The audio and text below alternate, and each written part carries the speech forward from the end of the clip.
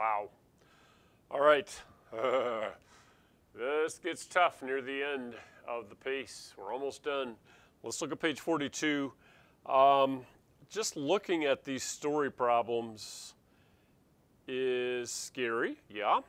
I think one of the more challenging ones, just eyeballing it's probably going to be number 3. I don't know. Let's try it. It says the volume of a cone is 78.6. If its height is 6, what is the base? All right, so if we take out our card and look at the volume of a cone, it's 1/3 the base times the height. Okay?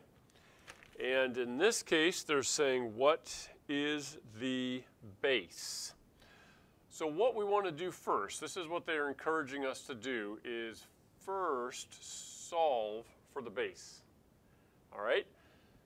So if I multiply both sides by 3 and then divide, that'll cancel that, and then divide by h, now I have a formula. The base equals 3 times the volume divided by the height.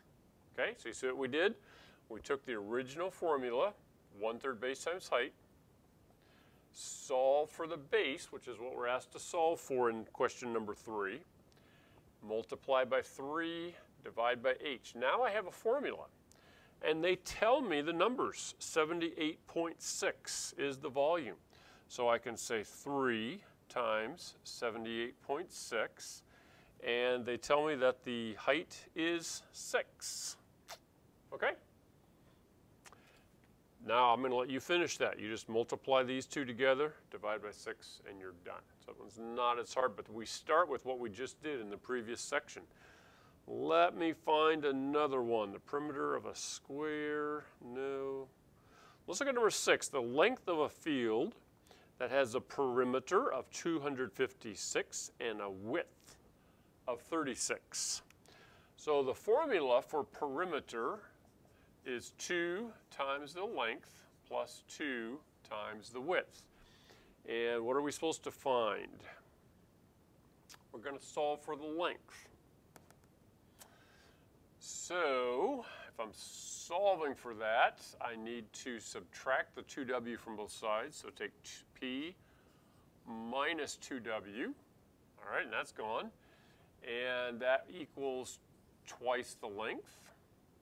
If I'm solving for length, then that means I need to divide both sides of the equation by 2. All right, so now I have a new formula. Length, this is what they're asking me to solve for. And the formula is p minus 2w. Take that whole thing and divide by 2. Now they tell us that the perimeter is 256 and the width is 36. So we can plug in the 256 minus 2 times 36, solve that whole thing, okay? Take that answer and divide by 2, and you'll know the length. Okay, so solve the whole top. So we're going to do the multiplying first, then the subtraction. Remember the order of operations. Please excuse my dear Aunt Sally. So we have multiplying and dividing, then subtraction. Then, once we've simplified the top, then we do the last step, which is divide by 2. Okay? I'm not going to finish that one for you, but you get the idea. I'm not telling you that these are easy problems. Okay? They are. You have to think about them, but it kind of builds from what we've been doing earlier and getting it to this point. We just have really one more thing that we need to talk about, and that is on page 40.